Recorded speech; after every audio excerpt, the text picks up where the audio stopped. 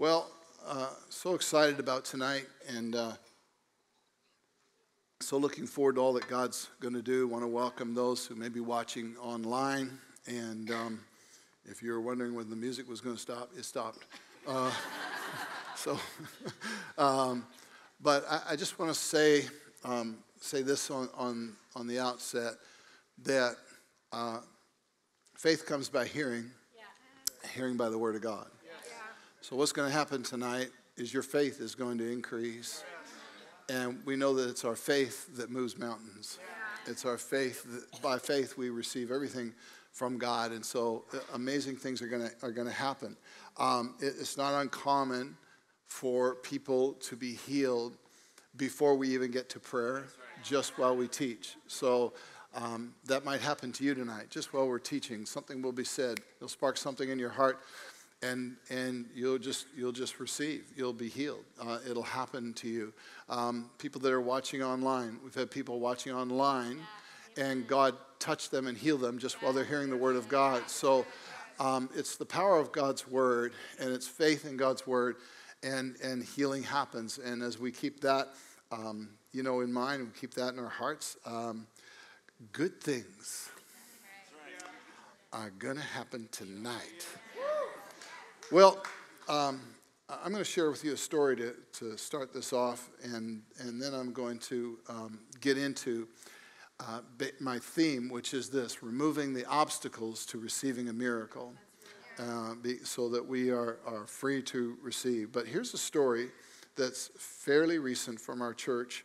As a matter of fact, this lady, I don't know if she's in the room tonight, Sarah, but this lady came to me only a couple of months ago, all excited because, she was able to bring her baby to church and to show me this miracle baby. And but I want to tell you, here's the story. In 2008, Sarah and her husband had adopted her daughter, and in 2010, she started to get sick all the time, but wasn't sure why, and was unable to get pregnant. So they had an adopted child, but they were also wanting to get pregnant. Late 2011, she was told that it was not likely that she would be able to get pregnant, and was suggested that she should actually have her uterus removed.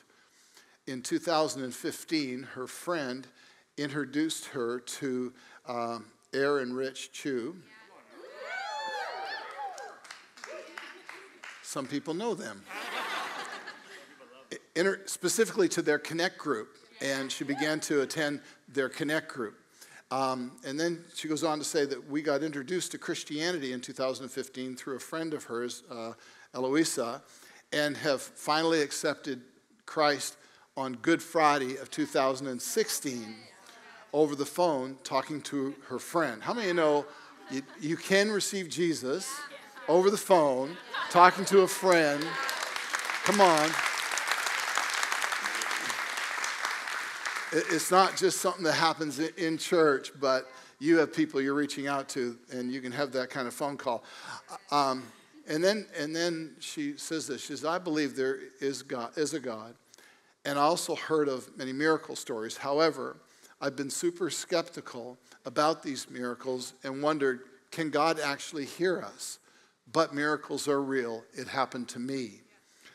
I had been really ill since 2012 on a regular basis, and after many exams, I was told that a big part of my uterus was actually missing.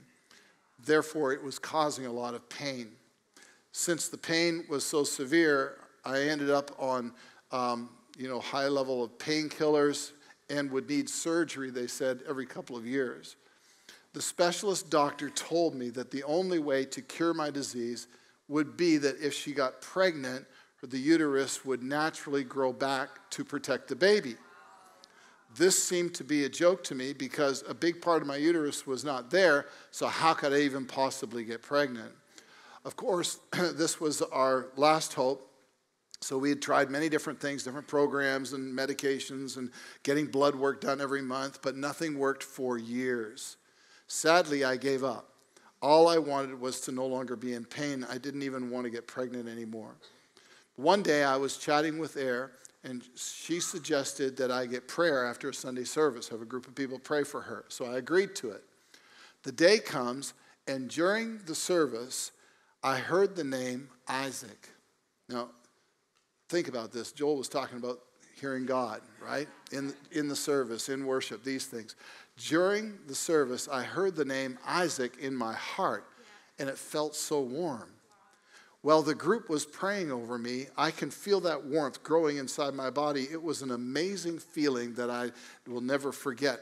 After we got home from church, I told my husband that I think I'm pregnant because I heard the name Isaac. He just smiled and didn't take it very seriously at that time. A little bit of husband bashing right going on there. But 4 weeks later, I did a pregnancy test, and it was positive.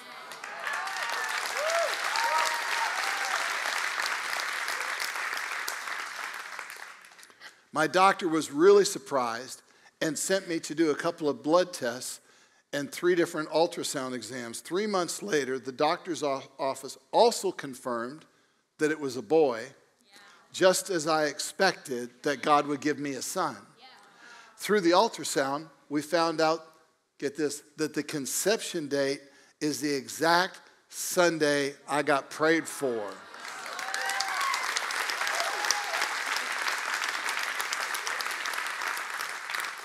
And her baby boy, Isaac, is now 6 months old.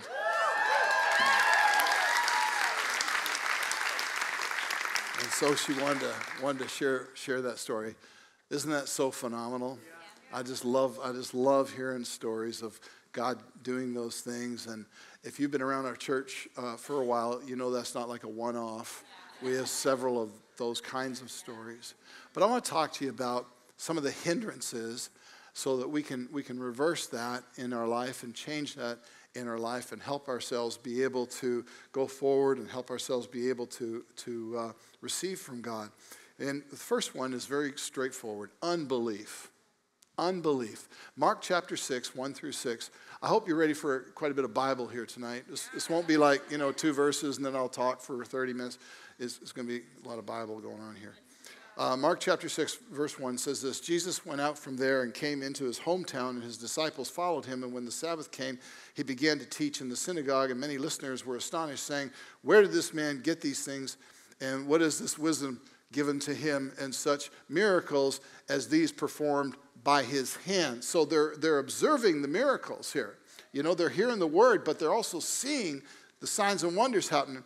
Is not this the carpenter, the son of Mary, the brother of James and Joseph and Judas and Simon? Are not his sisters here with us? Notice how different the direction is going here. And they took offense at him. Jesus said to them, "A prophet is not without honor except in his hometown and among his own relatives and in his own household." And he could do no miracle there, except that he laid his hands on a few sick people and healed them, and he wondered at their unbelief. Well, no wonder Jesus wondered, because these people were seeing people getting healed and then chose to go in a direction that was basically disrespectful, that was basically saying, "Oh, you're just this kid we grew up with. You're a carpenter's son. You went to the same school. We know your brothers. We know your family," kind of thing. And now we're all upset about all this attention going on. But here's the thing to pick up, and that is this: because of unbelief, Jesus didn't say he would not do many miracles. It says he could not. In other words, he wanted to, but he was restricted by the condition of their heart. Could not do many miracles because of their unbelief, their unwillingness to believe in who Jesus was, and he was prevented then from being able to be received by them. You could not do many miracles. Last year, I had surgery done on my eyes, which is why people went, "Why don't you wear glasses?" Well, because I fixed it. And when I went to the doctor, he explained that we're going to take your lenses out and put in new lenses in your eyes, which is why none of my family were in faith about this, and they all told me I was crazy to go and do this because it's such a crazy story of just how it all happened. Anyway, that's another side point. But just like Jesus, you know what happens at home. At any rate. But here's the point. Here's the point. I didn't look at the doctor and say, I don't believe you. He just explained to me what he was going to do. He just gave me his word. And what did I do? I took him at his word. Like, okay, that sounds great. Then he told me what it was going to cost. But at any rate, but here's the deal. The scripture talks about us receiving the word as the word of God, not of men. In other words, if I'm willing to believe what a doctor told me he could do, how much more should I believe what God has told me what he can do and put faith in that? We're to receive the word as a word of God, not as a word of men. Unbelief can simply be, though, rooted in a lack of knowledge of God's promises or religious excuses as why God can't heal today. And, I don't know how many people are here from that background. That maybe you grew up in a background where it was literally taught about why the supernatural doesn't happen today, why healing doesn't happen, why people don't speak in tongues, and all the rest. I've met too many people that speak in tongues, and I've seen too many people healed to believe that. And not only that, I have a Bible that tells me otherwise. But the deal is this. You need to fill your heart with the promises of God and renew your thinking. That's what needs to happen. Don't let religious an unbelieving past keep you from God's promises for today. And I'm going to talk about other things that can try to rob you. But I said this to the prayer partners, which you're going to get to meet later in the service, that he said, how do I build faith? Well, I took my Bible and I went through all the Gospels, and in every place where there's a story or a verse dealing with healing, I put a letter H beside it. And the reason is because then I can go back through it and I can refresh my heart with the word. How many know something? It's not the scripture you've got memorized, it's the scripture you've meditated. It's what goes into our heart that builds faith, and it's faith that moves mountains. That's how this thing works. And so it was enough when I think of Sarah's story. She just responded with faith. Why don't we pray for you? Okay, let's do that. Let's go for it. That was enough to respond with faith and then receive. I also love the part about the story that Sarah didn't devalue the prayers of her friends. I want you to hear this. She didn't look and go, oh, you're just so-and-so. You're at my Connect group. I know who you are, and I know all your weaknesses. And I know where you're good. She didn't have that, or she didn't have this attitude like, I need the pastor to pray for me. Oh my goodness. Oh my goodness. And I so appreciate that because, the truth of the matter is the promises of God are on the saints. You will lay hands on the sick and they will recover. That's what the promises are on. And honestly, if we're taking a posture that says, well, I just need the pastor to pray for me, I think two things about that. One is it's dishonor towards the Jesus that's in your friends. Okay? Like they got a little Jesus, I got a big Jesus. Forget it. That's not how this thing works. Secondly, it can also be pride. It's like, and the truth of the matter is there are so many people in this congregation full of faith, ready to lay hands on people and see them healed. We have healing testimonies that have happened. I already got 2 of them just off of the prayer meetings this week of people that got healed because somebody in their group said, oh, you're sick here, let me pray for you. And God touched their body. So anyway, we don't want to go there. But the people in the story of Jesus in their hometown, they got into familiarity and dishonor and all the rest of it. And so the point is this, and why I want to bring this up tonight, and that is this, is that we are looking to Jesus to be our healer, founded on his word. So it's not about who prayed for me. It's got nothing to do with it. They're a vessel, they're a vehicle, but ultimately I'm looking to God. My faith is in God, and I'm taking him for his word, rather than going to a space in my head where it's like, well, I just got prayed for by Fred. No wonder I'm still struggling. You know what I'm saying? We don't want to go there. Okay. Second thing that can be a hindrance is this: legalism. Legalism. John 9, 1-3. As he passed by, he saw a man blind from birth, and his disciples asked him, Rabbi, who sinned, this man or his parents, that he would be born blind? Jesus answered, it was neither.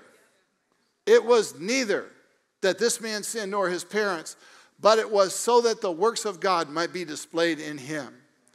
Now, this is how legalism plays out when it comes to faith for a miracle. Typically, it's when people might be, are praying, and maybe they haven't yet received or hasn't, and then their head can go to a place of legalism instead of grace, where they now start to go, oh, well, maybe there's something wrong with the formula here. Maybe there's something I haven't quite got right here. Maybe there's something that's, about my walk or something like that. And they can go to a place where, they get out of favor in terms of what they're believing God for. Legalism takes us to a place of evaluation, where just like these guys were, was it your sin? Was it your parents? Like, why is this going on?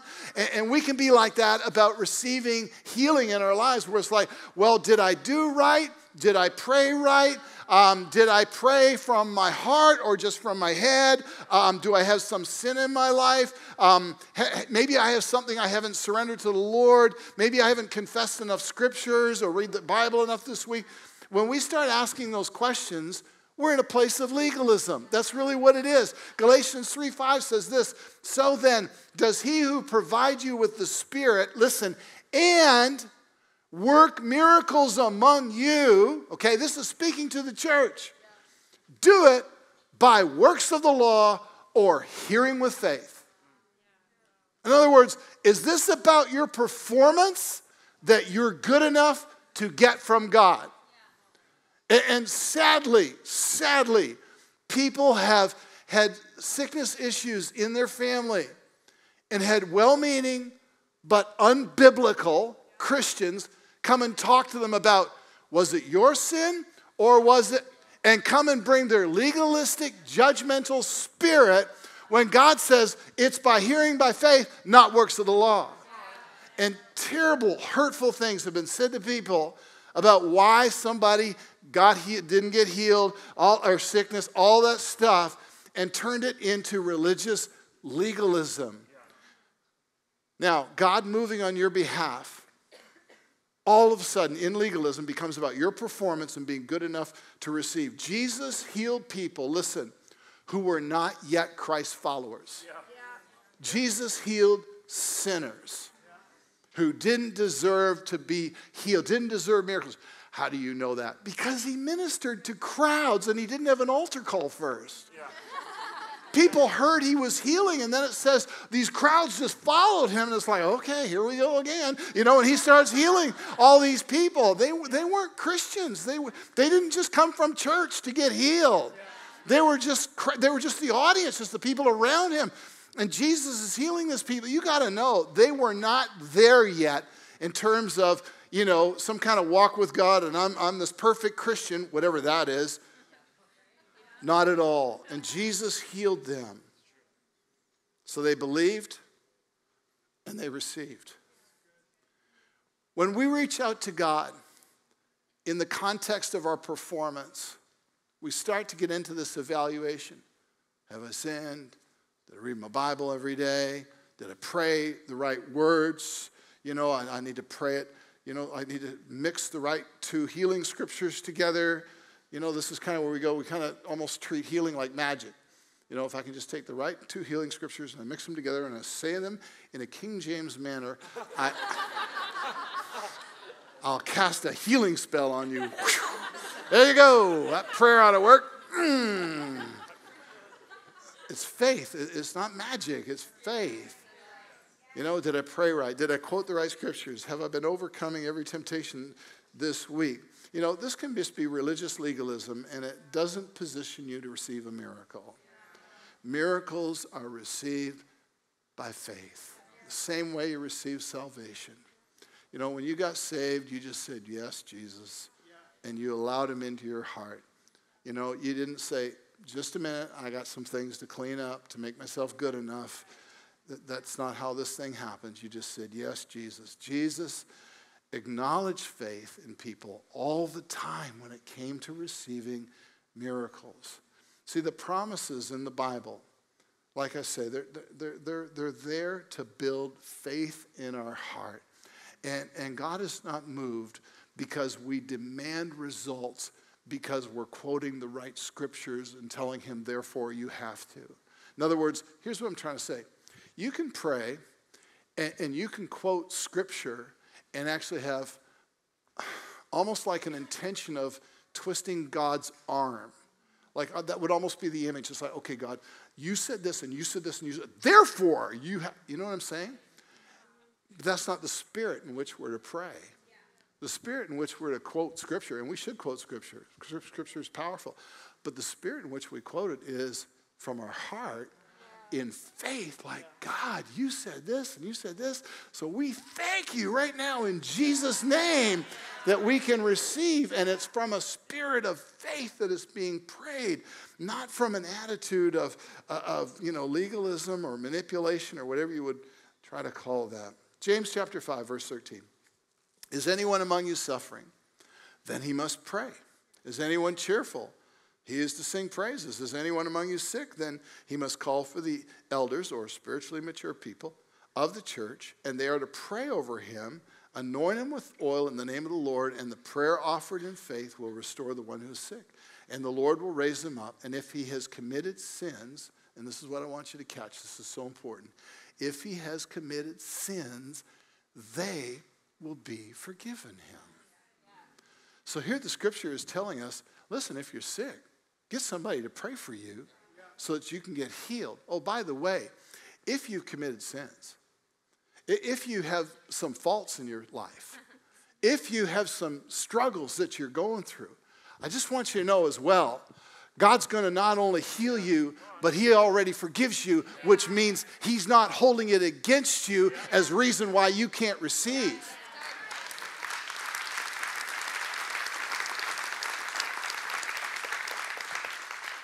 You see, under the old covenant, the scriptures read, if you obey the Lord, he won't put any diseases on you. Under the new covenant, it's if you sin, God will forgive you, he won't hold it against you, and he'll heal you because it's all done by faith and grace anyway. No wonder the new covenant is called a better covenant than the old covenant. Come on. You see, it's about being confident in your righteousness and your justification, which I think is so important for receiving from God, is having a confidence that, you know what, I'm a child of God because of Jesus. I am not a child of God because I didn't argue with my wife this week, and you know, I didn't get mad when I got cut off in the church parking lot, and you know what I'm saying? Where we can get to that, and it's like that is so derailed from faith and grace, and so it's about just being confident, man. I'm in a position to receive. I'm a child of God. I'm accepted by. If I died, I'd go to heaven right now. That's where I'm at. Legalism will always focus the attention on your lack, your failure, your insufficiency, and if you're questioning your righteousness before God, it's a hindrance to faith. But know this, even in that scripture where it talks about healing, he says, I'm going to heal you. And by the way, if you've got anything that you've messed up on, I'm going to forgive you. I'm not going to hold it against you. Talk about confidence in righteousness and right standing before God.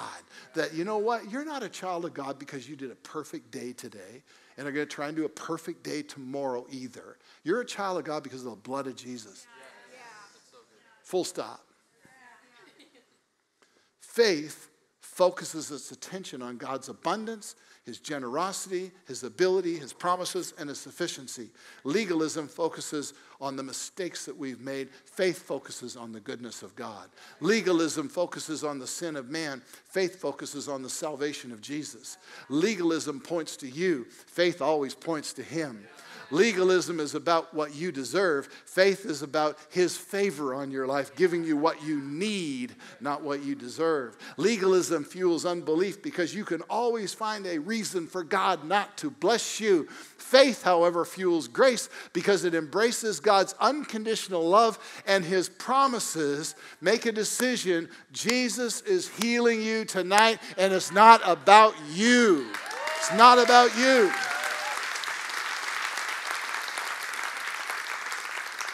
2 Corinthians 1:20 says, for as many as are the promises of God, In Jesus, in him, they are yes. Therefore also through him is our amen to the glory of God. They are yes, not if.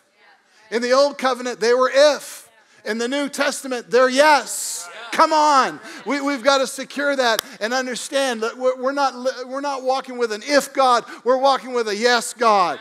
Jesus changed the if that judges and condemns into a yes that saves and gives us grace.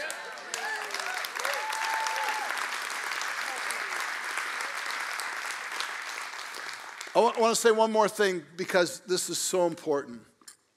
James tells believers that if you're sick, you need to tell some people and get them to pray for you. And I want to tell you, frankly, I've watched believers, and I'm going to call it what it is, be proud. I don't want anybody to know. I don't want other people coming to pray. Just the pastor can come and pray for me. Let's just call it what it is. And I've seen them pass away. And I look and I think, I got to be honest. You're not walking in the Word. You say you got faith for God to heal you, but the Word of God says be humble, let people know, embrace people's involvement into your world to pray for you. So I'm just saying that. Put that in your ear. Don't ever feel like, I'm dealing with this thing, but I don't want to burden anybody. It's not a burden. It's just being obedient to God and just doing what he's told us to do. Okay, number 3. Here's another hindrance, and that is this. The healing wasn't fast enough. Mark chapter 8 and verse 22. They came to Bethsaida, and they brought a blind man to Jesus and implored him to touch him. Taking the blind man by the hand, he brought him out of the village, and after spitting on his eyes and laying his hands on him, all I want to say is this. If you spit on anybody's eyes, you better get his results. You know what I'm saying?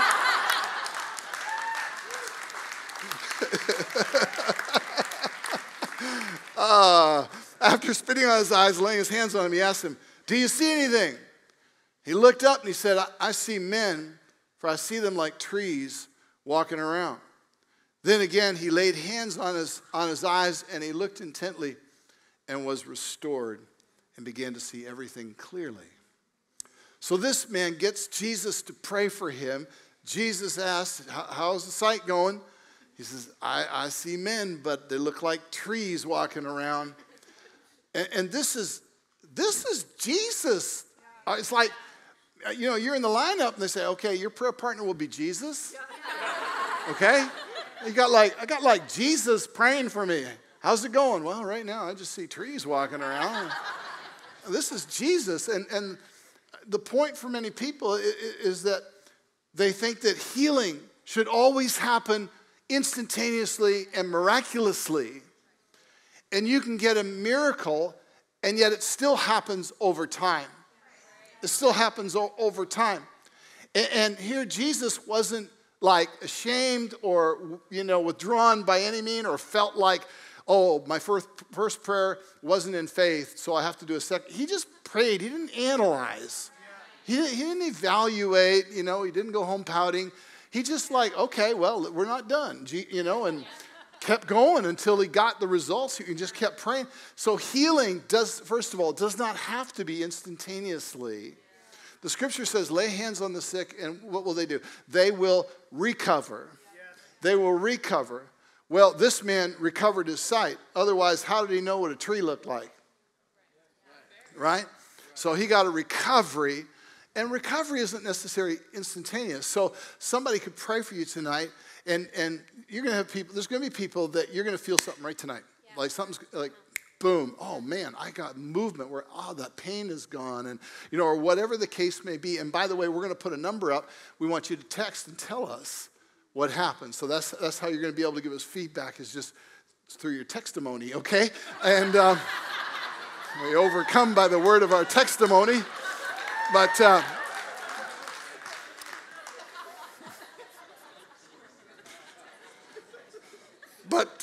I want to say, That was so easy, that one. I want to say this.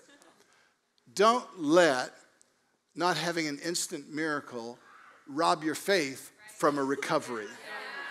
Okay? It's like, okay, I didn't get an instant miracle, but the word says recover. Thank you, Lord, I'm recovering. Thank you, Lord, I'm recovering. Number 4, here's another hindrance. I think, these next few, I'm going to start to really, like, holy cows are going to get squashed. Watch out for cow guts. That's all I got to say. Number 4, passivity. Passivity. You watch the scriptures, how passionate people were to get healed. Blind Bartimaeus, this guy was crying out to Jesus. He was loud enough to irritate the disciples. They're like, would you shut up? Jesus, have mercy on me. To the point where he couldn't just walk up to him. It was his only way of reaching Jesus. So he just get loud, man. He's like, I know he's there somewhere. I'm just going to get loud. And but here's what he didn't do. Bartimaeus did not sit passively on the sidelines while Jesus was passing away with sort of a, well, if Jesus wants to heal me today, I'm sure he'll notice me. He'll get a word of knowledge. I'll catch his eye. If it's God's will, then he'll forget that. He's like, it's my will. I want to get healed, Jesus. And there's this passion and faith reaching out saying, God, I'm getting a hold of you tonight. I'm resolving this tonight. I want my healing tonight.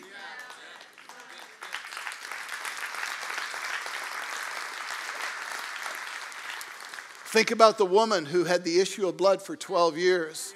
The scripture says she was in a crowd and she's trying to get to Jesus. And Jesus is walking through this crowd. And, he's bumping into all these people. But this woman made her way through the crowd, just pushed her way, through to get to Jesus. And you got to realize this is a culture where your gender mattered in the sense that men would have been preferred, probably mostly men would have been closer to Jesus than the women would have. I'm just saying, just because of the culture. But she's like, I don't care who's there. I need to touch him to get healed. And she was thinking, if I just touch the hem of his garment, I will be healed. And she pushes her way through, and her faith was what touched Jesus, not just her hand. Because Jesus stops and looks at his disciples and says, who touched me?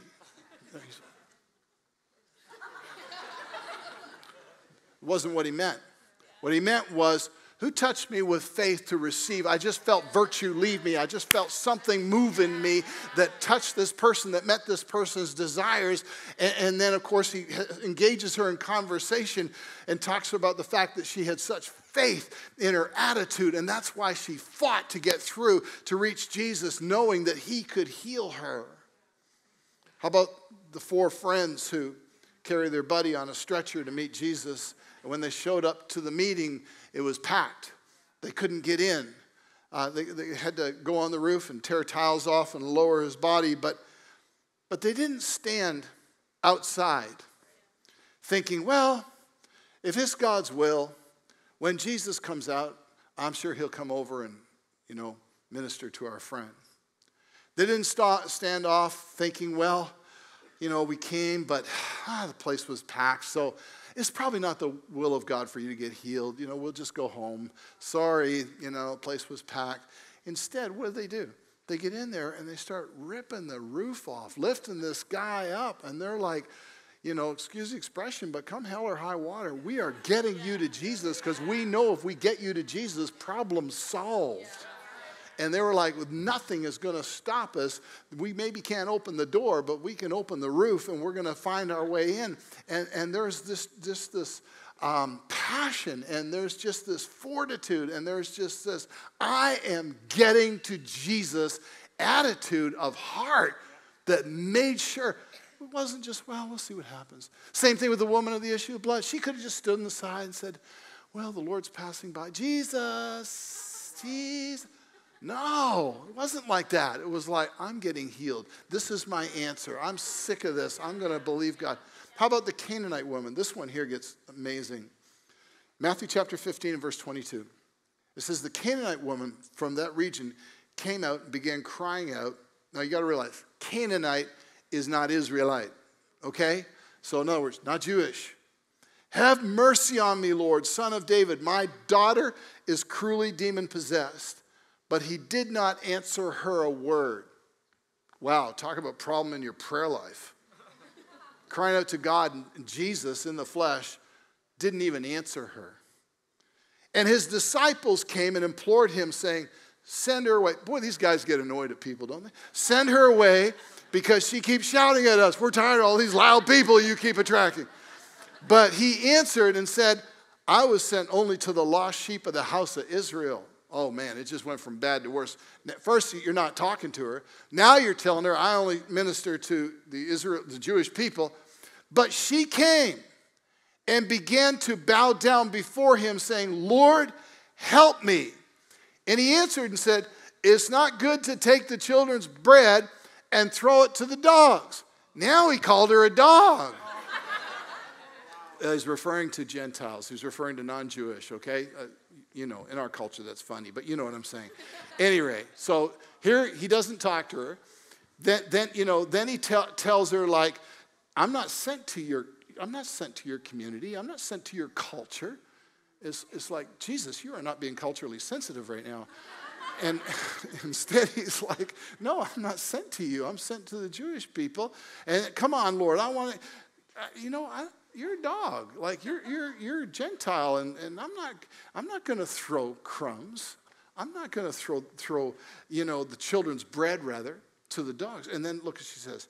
But she said, yes, Lord, but even the dogs feed on the crumbs that fall from their master's table.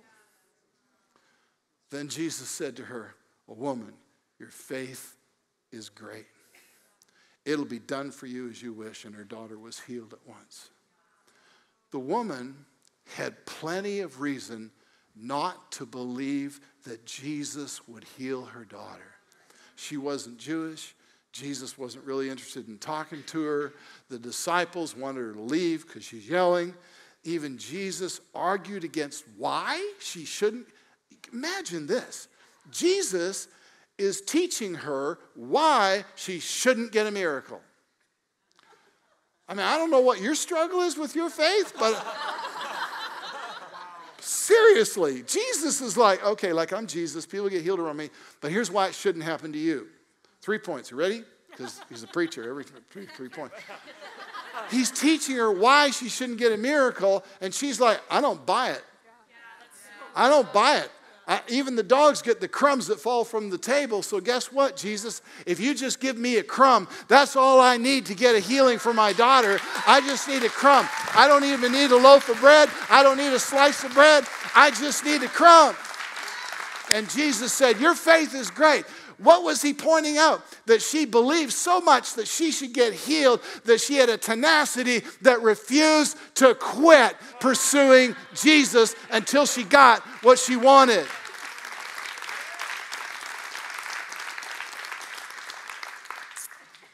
Next one. Here's another hindrance. Being tentative about the will of God. Tentative about the will of God. In other words, well, we're not really sure if it's the Lord's will. That's what tentative is, an uncertainty. Listen, the nature of faith is that we believe and then we receive. We believe and then we receive. That's how faith works. That's what faith is. It is founded on the promises of God in the person of Jesus. So, out of reading and pondering and embracing the promises of God, faith should be established in our hearts from his word. That's where it comes from.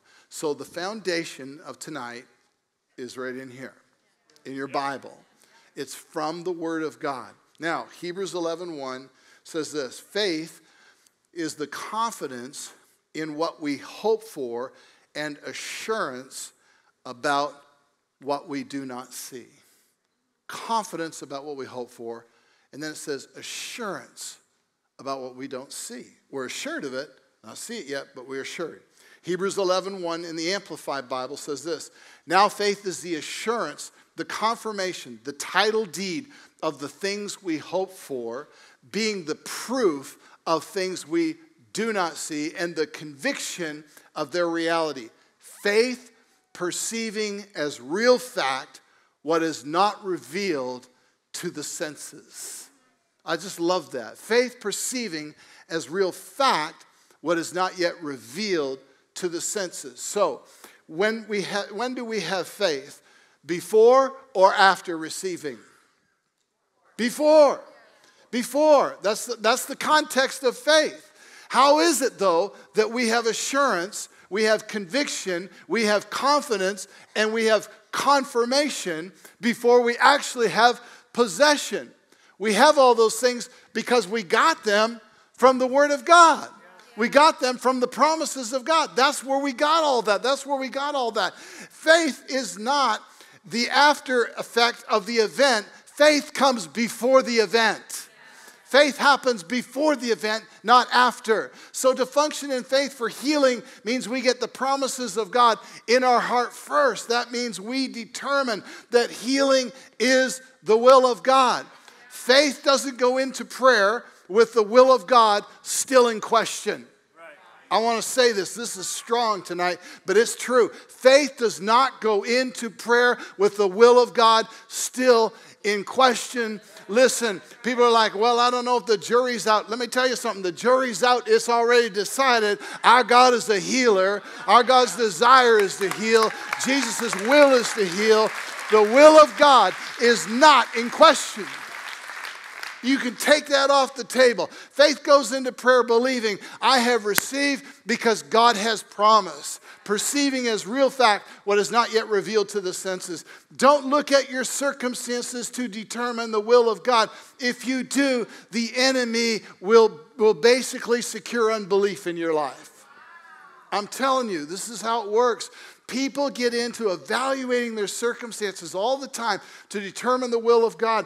But you build faith on the Word, and then the Word works inside of you to change your circumstance to bring it in line with the will of God. I don't ask my bank account, what's God's will for you? You know, when I was first starting out and walking with Jesus and we weren't making a bunch of money and all, I didn't go to my bank account and go, well, I guess it must be the will of God that we'll just rent for the rest of our lives and never own a house and always drive a cheap car and, you know, and just believe for our next pair of blue jeans, you know, kind of. I didn't ask my bank account what the will of God. I just said, well, the Word of God says I'm blessed. So guess what? You're about to change. You are not staying at this place. Why? Because I got a promise from God that says that's not what my life is supposed to look like, so you're going to change. But the point is this: don't look to your circumstances, look to the Word. Think about the man who Jesus prayed for, and then he begins to see trees walking. You know, he didn't respond to Jesus and go, well, I guess that's the will of God. I'll just go around seeing everybody. You're an oak, you're a maple, you're a walnut over there. In that moment, he could have bought into the notion, well, I guess that's the will of God. I got some healing, but not all. You know, in Exodus 15:26, God said that he would put none of the diseases on you that went on Egypt. And then he says this, for I, the Lord, am your healer. But I love this. I will put none of the diseases on you. I will put none of the diseases on you. Don't buy into religious talk that says God made you sick to teach you something. That is not Bible. Not only is it not Bible, I think that's an evil thought. I mean, my kids need to learn a lot, but I never made them sick to try and teach them anything. Here's another one. Don't think it's your cross to bear in life. You know, last Easter, of course, we preach about the cross. Duh. What are we going to do? Preach about the cross. It's Easter.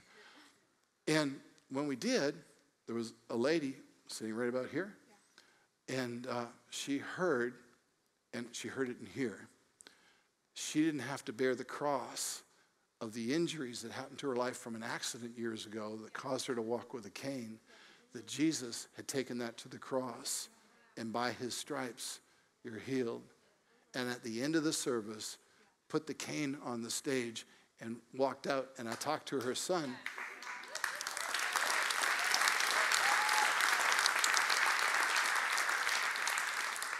And I talked to her son, a couple days later, and he's telling me, she's up and down stairs and all this and just totally healed.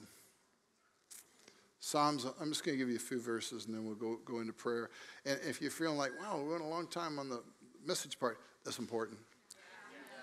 Prayer only needs a moment. But the more we get the word in our hearts, the more prepared we are for that moment.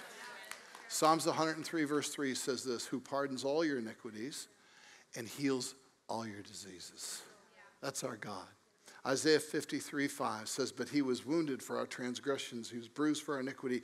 The chastisement for our peace was upon him, and by his stripes we are healed.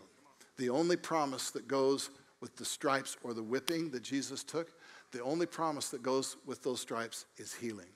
In other words, the full intention of the stripes of Jesus was about our healing, that he took that to the cross. 1 Peter 2:24, who himself bore our sins in his own body on the tree, that we, having died to sin, might live for righteousness, by whose stripes you were healed. You see, in Isaiah 53, he says, by his stripes we are healed. It was looking forward. It was prophetic. It was saying this is going to happen. But in 1 Peter 2:24, it's a letter written to the church, telling the church, all those healings that are going on? Guess what? By his stripes you were healed. That actually was secured back when Jesus went to the cross.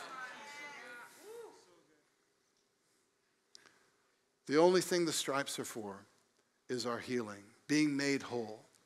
Physical healing, mental healing, emotional healing. The stripes of Jesus are all about healing. Matthew 10:1, Jesus summoned the 12 disciples and gave them authority over unclean spirits to cast them out and to heal every kind of disease and every kind of sickness. I love how the Bible just covers it all, doesn't leave room for anything. In John it says that he sent them out to preach and to heal the sick. Do you know that the commission of the Bible is that we preach Jesus and we heal the sick? Yeah. That is both part and parcel. You say, well, how do you know that? Well, the Bible tells us. But second of all, because you look at the prayer in Acts chapter 3, when the church was starting to get persecuted after the miracle of the lame man who was at the temple, and he gets healed and he's walking around, and now these guys are thrown in jail, and then they're let out of jail and they're told don't preach Jesus anymore, and they're having a prayer meeting about it. And then in verse 5 it says he began to give them, I'm in the wrong verse. Sorry. That's my bad. The guy at the back is probably freaking out right now. Acts 4:29 says this.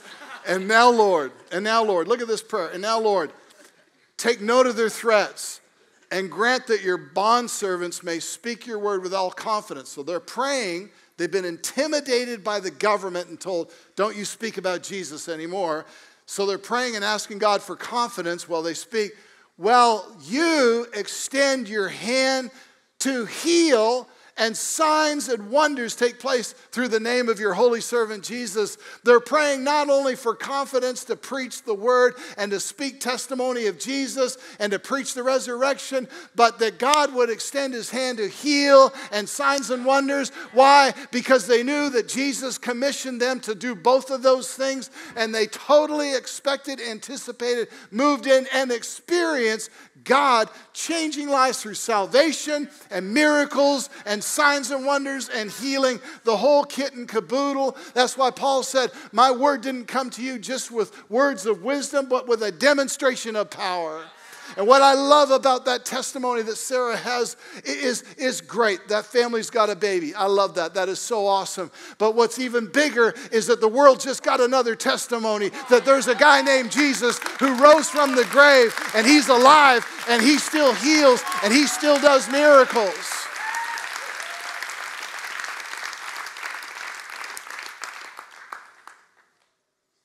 Well, I think I should begin to wrap up.